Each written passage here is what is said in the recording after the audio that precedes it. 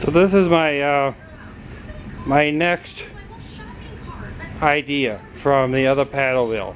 This is made from one barrel, one 55-gallon blue barrel that I cut down, cut the ends off, and then I cut it in 8.5 inches according to the table saw, which comes out to about 9 inches or 9.5, and I get 8 blades. So now I did it a little differently than my other one.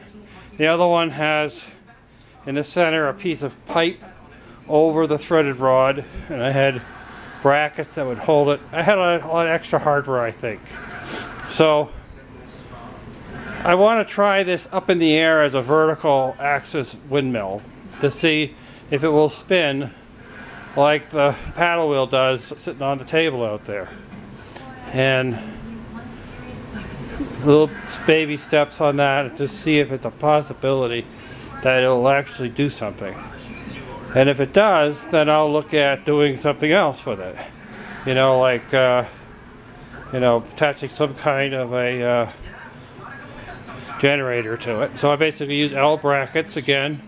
This time I didn't use spacers, so they're mounted against the frame, and it's the 27-inch cartwheel from Northern Tool. And you know, I'll eventually get a coupling and add a longer line pipe to it so I can put it into a post of some sort and see what it does. So that will, I imagine, be the next video. Best to you and Happy New Year.